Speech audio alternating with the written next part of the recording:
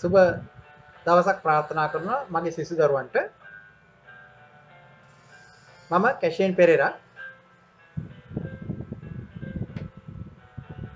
මට කැම්පස් එකේ සිසු දරුවෝ කියන්නේ කැෂියන් සර් කියලා. අද මම thermodynamics වලින් past paper problem එකක් ඩිස්කස් කරන්න කල්පනා කරා.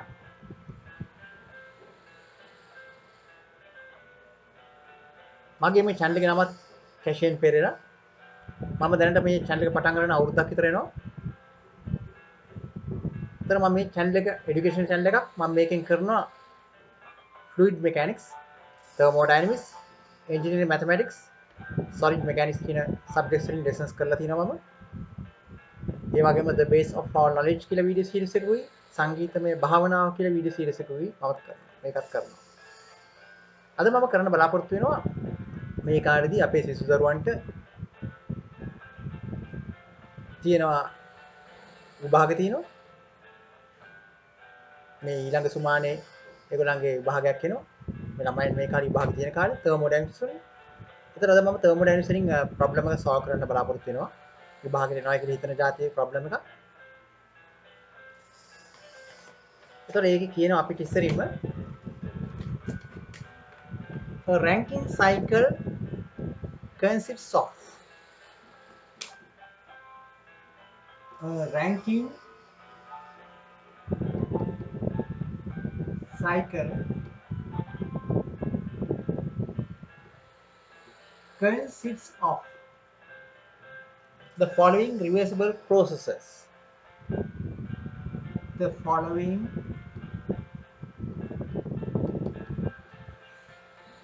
reversible processes.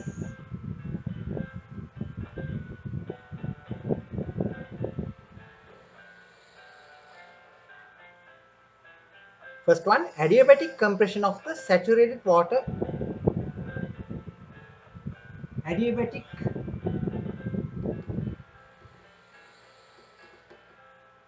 compression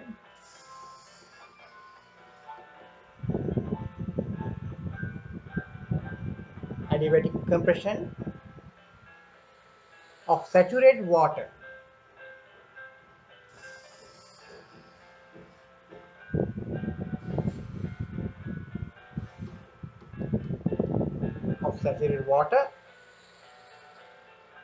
at a pressure of 0.1 bar at a pressure of 0.1 bar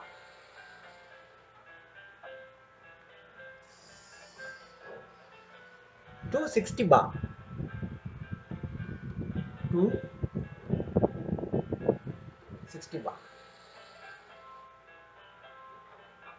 Second one, the constant pressure heat addition.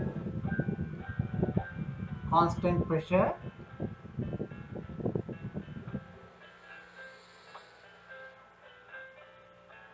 heat addition.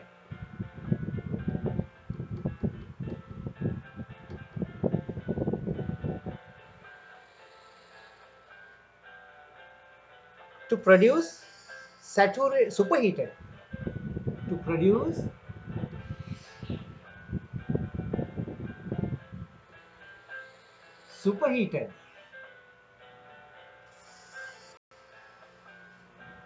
steam at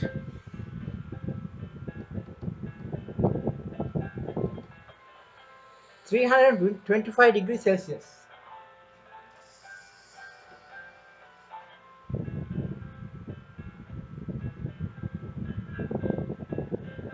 Then adiabatic expansion to 0.1 bar. Adiabatic expansion to 0.1 bar. After that, finally, constant pressure condensation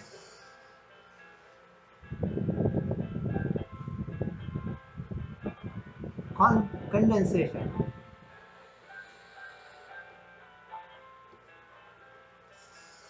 Condensation to the initial state. To the initial state. Those are the 4 processes. They're asking sketch the cycle on TS diagram. Part A, sketch the cycle on TS diagram.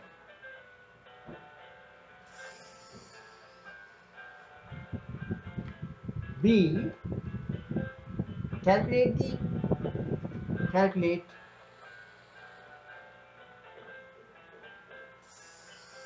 the cycle efficiency.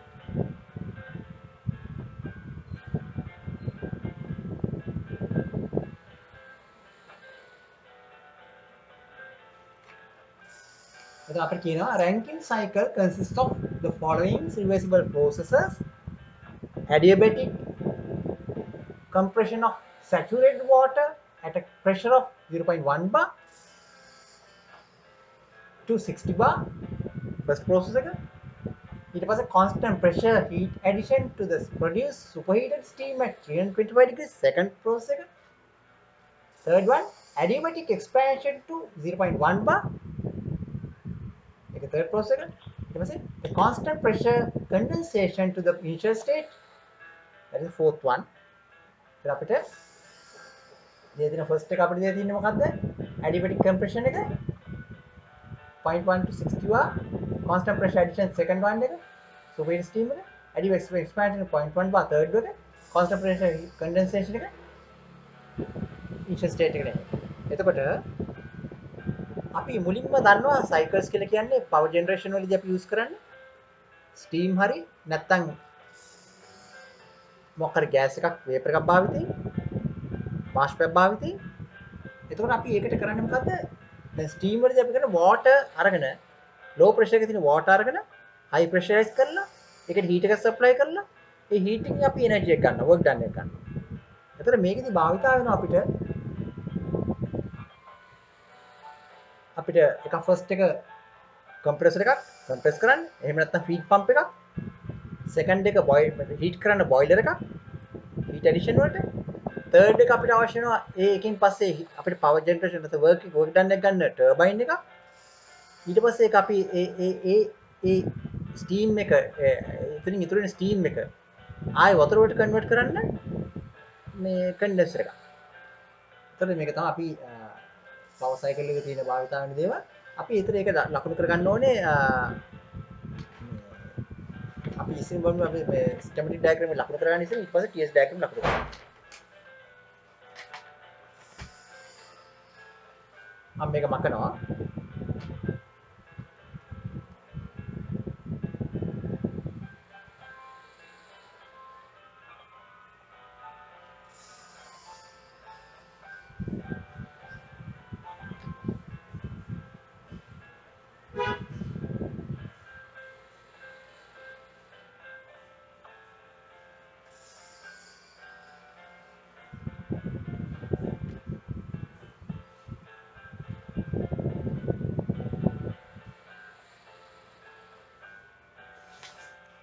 අපිට ඉස්සරහම තියෙනවා මේ වගේ මේක boiler එකක් තියෙනවා අපිට.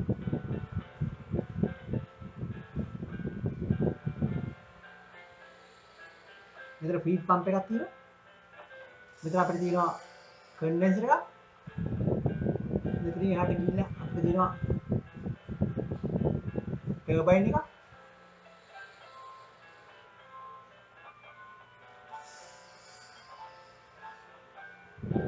මෙතන අපි මෙතන heat supply කරනවා මේකෙන්.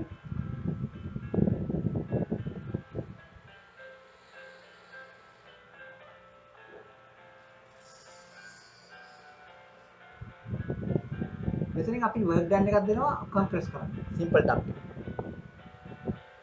අපි මේක state 1 කියලා ගත්තොත්, මේක state 2 කියලා ගත්තොත්, මේක state 3 කියලා ගත්තොත්, මේක state 4 කියලා ගත්තොත්, මෙතන work done එක අපිට දෙනවා capital W.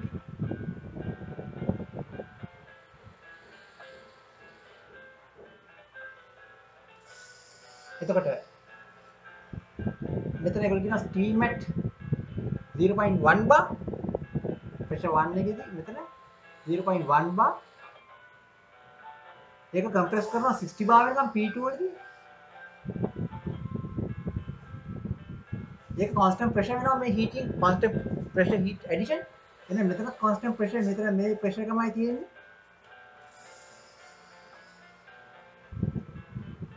ඊට පස්සේ මෙතන expansion එකක් කරනවා expansion කියලා කියන්නේ heat එක expand වෙනවා මේ steam expand වෙනවා එහෙනම් මෙතනට කොට P4 එක P4 ඒ 60 ම වෙන්නේ 0.1 bar වෙනවා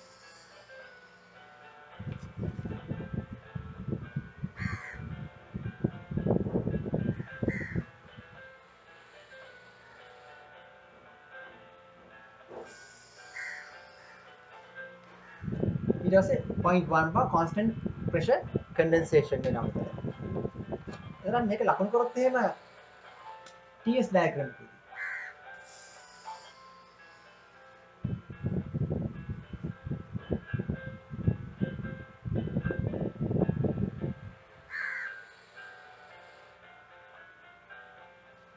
temperature අපි ගත්තේ සාමාන්‍යයෙන් ගන්නේ celsius වලින් මෙතන entropy එක S කියලා කියන entropy එක kilojoule per kilogram per kelvin මේක තමයි steam වල අපිට ඉන්නේ marginal curve එක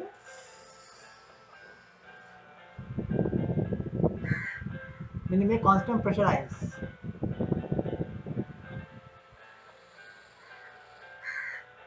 මේක 0.1 bar වල pressure 1 0.1 bar වල මේක 60 bar වල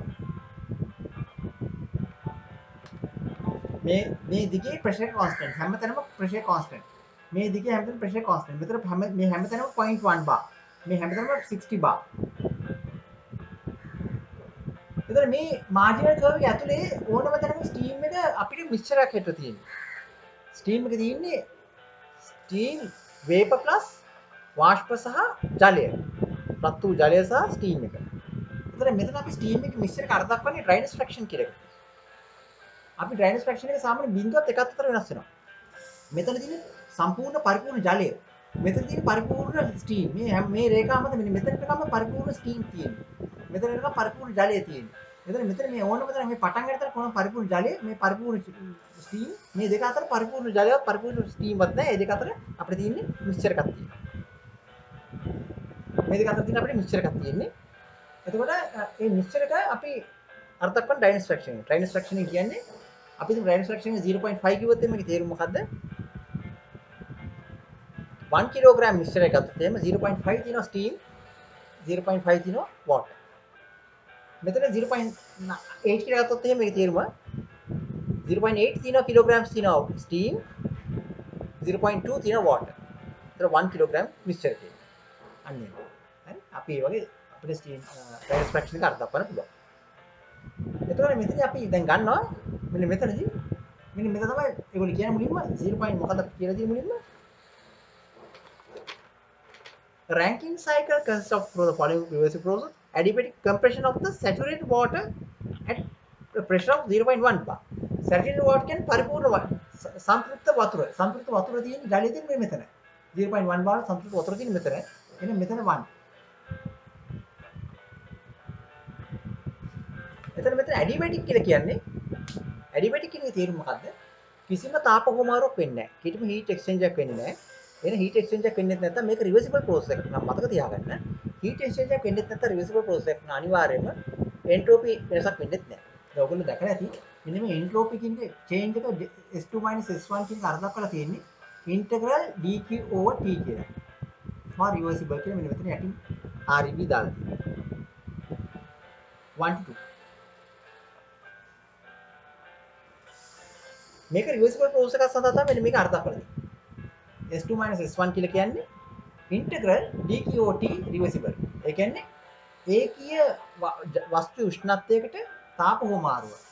ඒ අනුකලනය කරනවා 1 සිට 2 දක්වා ඒ reversible process එකක් නම් විතරයි. එතකොට ඒකේ එම එකතුව තමයි අපි S2 කියන්නේ entropy දෙක අතර වෙනස කියලා කියන්නේ.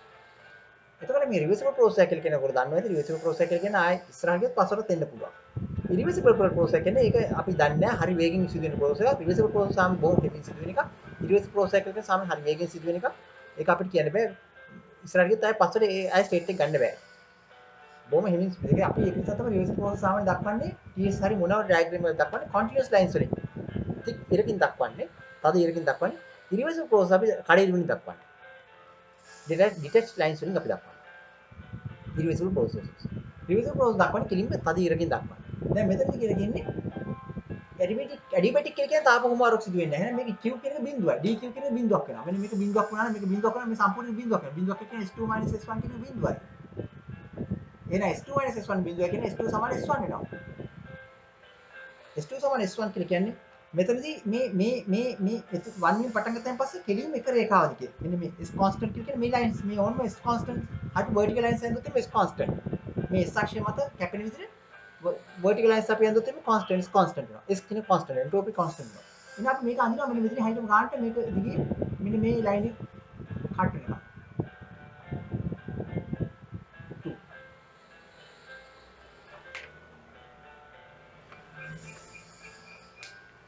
හරි දැන් අපිට හම්බෙලා තියෙන මෙන්න මේ line එක. දැන් අපි 1 to 2. දැන් අපි බලන්න මේ work done එක දැන් මෙතන ඇත්තට මෙන්න මොකද මේ ඇඳලා තියෙන feed pump එකේ ක්‍රියාව තමයි process එක තමයි ඇඳලා 1 to 2 සිදු වෙන එකනේ. අපි බලමු මේ work done එක කොහොමද වෙන්නේ කියලා.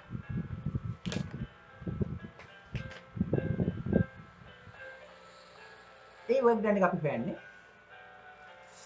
අපිට එතනදී work done එක ගන්න පොඩි ක්‍රමයක් තියෙනවා. work done එක සමානයි W සමානයි P V වරක් V කියන්නේ VF කියලා අපි ගන්නවා. VF කියලා කියන්නේ ජලයේ ස්පෙસિෆික් වොලියුම් එක. වැඩි කිරීම ප්‍රෙෂර් ඩිෆරන්ස් එක P2 - P1. එතකොට අපි මෙතනදී ගන්නේ ජලයේ ස්පෙસિෆික් වොලියුම් එක කියලා ගන්නේ ඝනත්වයේ අනිත් පැත්ත. ඝනත්වයේ රෙසිප්‍රොකල් එක පරස්පරය 0.001 0.001 P2 කියලා කියන්නේ අපිට එන්නේ 60යි මෙතන. P1 කියලා කියන්නේ 0.1. හැබැයි මෙතන බාර් වලින් එන්නේ මේක. මෙතන අපිට එන්නේ VF කියලා කියන්නේ අපිට ස්පෙસિෆික් වොලියුම් එකක් අපි සාමාන්‍යයෙන් ඉන්නේ ස්පෙસિෆික් කියලා කියන තේරුම per kilogram කියන එක. වොලියුම් එකක් එන්නේ cubic meters වලින් cubic meters per kilogram. cubic meters per kilogram මෙතන බාස් වලින් වැඩි වුණාම අපිට එන්නේ ඒක නිසා මේ බාස් කරලා හරියන්නේ නැහැ. මේක අපි කරන්න ඕනේ මොකද්ද? work done එක අපි සාමාන්‍යයෙන් කරන්න ඕනේ work done එක සාමාන්‍යයෙන් newton meters වලින් නැත්නම් joules වලින් නැත්නම් kilo joules කරන්න ඕනේ. ඒකට අපි කරන මොකද්ද? මෙතන වැඩි කරන සාධකයකින් 100 100 වැඩි කරනවා. හරි. එතකොට අපි මේ 100 වැඩි කරාම අපිට මෙතන ආන්සර් එක එන්නේ මේ ආන්සර් එක අපිට නෝ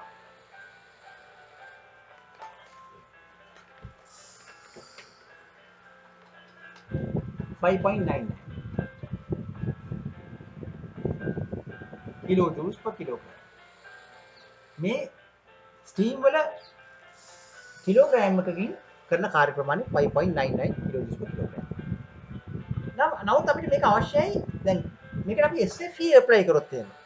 SFE කියන්නේ steady flow energy equation අපි apply කරොත් එහෙම අපි ලියන්න Q plus W is equal to H2 minus H1 H final minus H initial plus half C2 squared minus C1 squared plus G Z2 minus Z1 half final velocity squared minus initial velocity squared plus G final datum minus initial datum. නමුත් මේවා ටික බිඳුව වෙලා යනවා ඔක්කොම. මේ datum කියන අපි සාමාන්‍ය මේ ඔක්කොම final datum initial datum දෙක අතර වෙනසක් නැහැ කියලා අපි ගණන් ගන්නවා. velocities අතර වෙනසක් නැහැ කියලා ගණන් ගන්නවා. මොකද මේ ducts වල නැත්නම් මේ tubes වල cross section සමාන කියලා අපි ගණන් ගන්නවා. ඒක නිසා මේ velocity වෙනසක් වෙන්නේ නැහැ. එහෙනම් final enthalpy එකයි initial enthalpy එක අතර වෙනස ගන්න. අතර මෙතන sign convention අපි ගන්නේ sign convention සාමාන්‍ය දෙකක් තියෙනවා. මෙහෙම ලියුවොත් අපි sign convention ගන්නේ heat supplied to the system work done to the system is equal positive. Equal positive. Heat supplied to the system and work done to the system are positive. දෙකම system එකට එනවා positive. ඒක නිසා මේක apply කරනවා. දැන් මෙතනදී අපිට work done to the system නේ. system වල අපි work done පිටින් දෙනවා. අපි දෙනවා නම් ඒක positive. එතකොට අපි මෙතනදී Q වෙන්නේ adiabatic නේ. බිඳුවයිනේ. එහෙනම් H2 කියලා කියන්නේ මොකද්ද? H2 අපි දන්නේ නැහැ. H1 අපි හොයාගන්න පුළුවන්. H1 අපි හොයාගන්න පුළුවන් මෙන්න මෙතන steam tables වලින් අපි මේ 0.1 bar වලදී මෙන්න මෙතන saturated water වල H value හොයාගන්න පුළුවන් steam tables වලින්. හරි අපි ඒක හොයාගන්න බලමු. එතන අපි ඒක හොයාගන්න කොහොමද? අපි steam tables බලමු. steam tables වල මෙන්න මේ steam tables වල තියෙනවා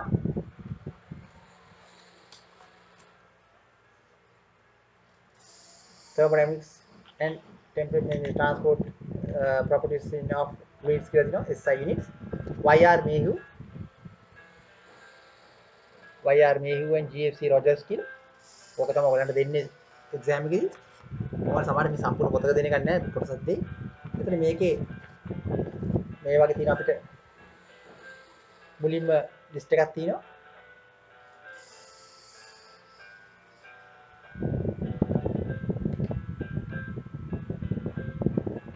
ඊට පස්සේ page එකේ අපිට තියෙනවා saturated water and steam කියලා.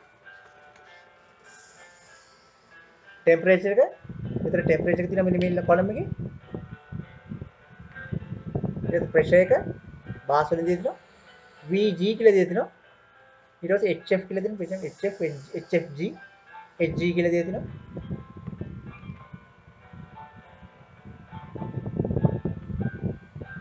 SF SFG SG කියලා දෙනවා ඊට පස්සේ මෙන්න මෙතන තියෙනවා අපිට ඔක්කොම values ටික මේ එක එක temperatures වලදී එක එක pressures දිය දිනවා.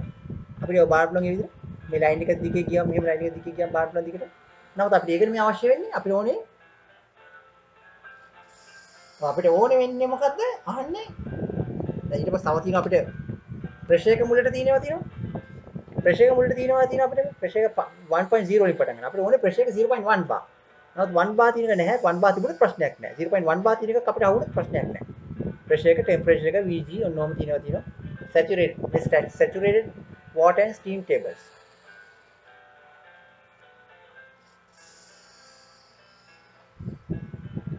නමුත් ඊට පස්සේ අපිට තව එනවා තව pages වල අපිට එනවා superheated steam කියලා ඊළඟ page එකේ superheated කියලා pressure එක මුලට තියෙනවා මේ පේන තියෙන pressure එක මුලට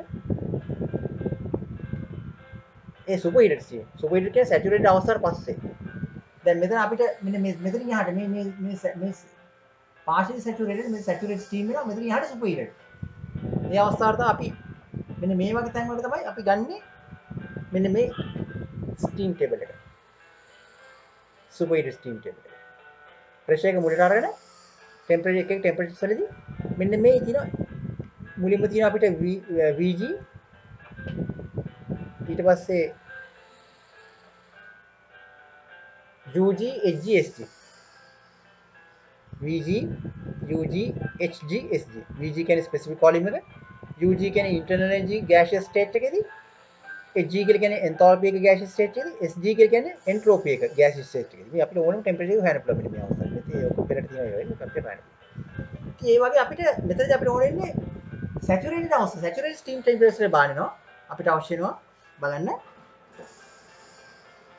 0.1 bar වලදී මොකද්ද VF කියලා.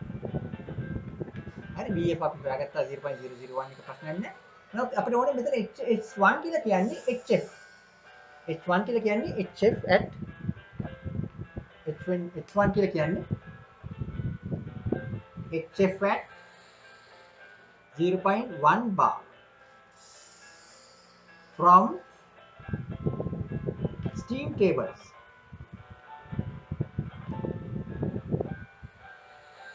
From steam tables අපි ගන්න වෙනවා මෙන්න මෙතන අපිට මුලින්ම page එකේ ඊට පස්සේ page එකේ මුලින් page එකේ අපිට ගන්න තියෙන table මෙන්න මේකෙදි මෙතන අපිට pressure එක මුලට නෑ temperature මුලට තියෙන pressure එක අපි ගත්තොත් මෙතන පේනවා ඔයගලන්ට 0.01 තියෙනවා මේ හැරියේ 0.01 නොම ගිහිල්ලා 0. වෙදි 0. මෙන්න මෙතන තියෙනවා 0.091 00 තියෙනවා 0.1009 තියෙනවා වඩා ළඟ මෙන්න මේ 0.1009 මෙන්න මෙයා අන්න ඒකට අදාළ අපි ගන්නවා මෙන්න මේ ලයින් එකේ අදාළ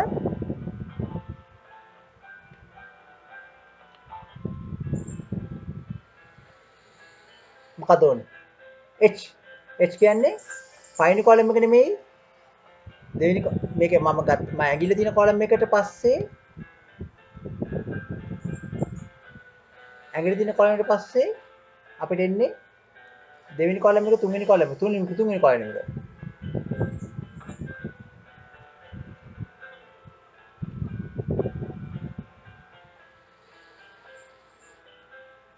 එකසි 92.5යි. HFG කියලා එකක් එනවා ඊට පස්සේ ඊළඟ එක 2391.5යි. අන්න ඒ වගේ. අන්න ඒ වගේ බලලා ලකුණු කරගන්නවා. අපි මේ දෙකම ලියාගමු. පස්සේ අපිට අවශ්‍ය වෙන එක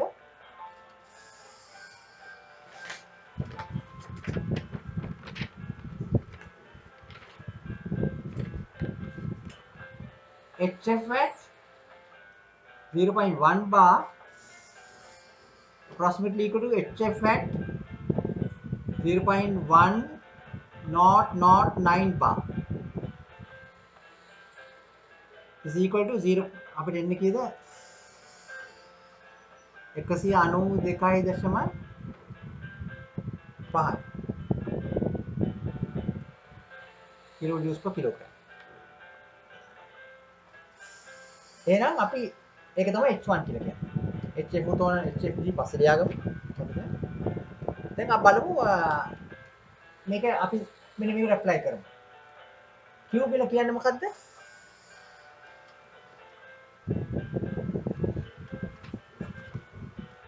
W අපි දන්න 5.9 මම මේක මකනවා මේ ටික.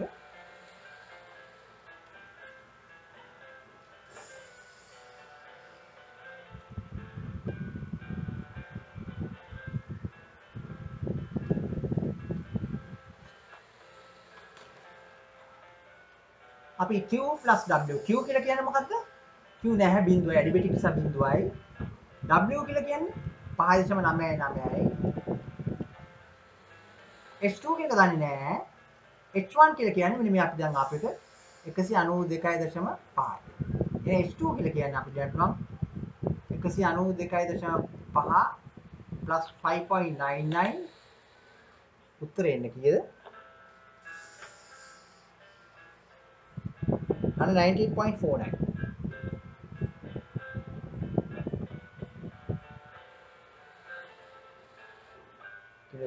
අපි H2 හෙව්වා. දැන් අපි දන්න වර්ක් ඩන් එක. එතන H2ත් අපි දන්නවා.